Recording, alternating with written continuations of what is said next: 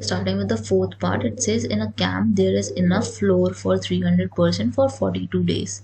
So here we would be making the table first, and it says that number of persons and number of days का हमें data दिया हुआ है. So in the first case number of person कितने हैं 300 and number of days are 42, and the other information says how long will the flow last if 20 more persons join the camp. तो अगर 20 बंदे और हो गए हैं बढ़ के, तो that means the number of person are now 320, और हमें उसके अगेंस्ट क्या निकालना है y2 निकालना है. सो पहले तो आपको ये सोचना पड़ेगा which type of proportion this is, inverse और डायरेक्ट. तो अगर नंबर ऑफ पर्सन बढ़ेंगे तो हमारे नंबर ऑफ डेज कम हो जाएंगे.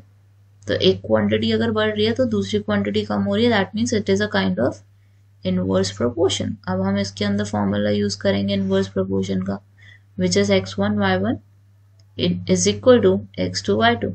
x1 की जगह क्या सब्स्टिट्यूट करोगे 300, y1 would be 42, x2 is 320 and y2 की वैल्यू आपने फाइंड आउट करनी है. So divided with 320, 300 into 42 over 320 is equal to y2. 320 का हाफ 160, 300 का हाफ 150, 160 का हाफ 80, 150 का हाफ 75.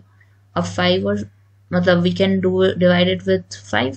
75 को अगर आप डिवाइड करोगे तो 15 आएगा, 80 को आप डिवाइड करते हो तो 16 आएगा. Now 16 and 42 can be reduce, ये 21 हो गया, दिस विल बिकम 8.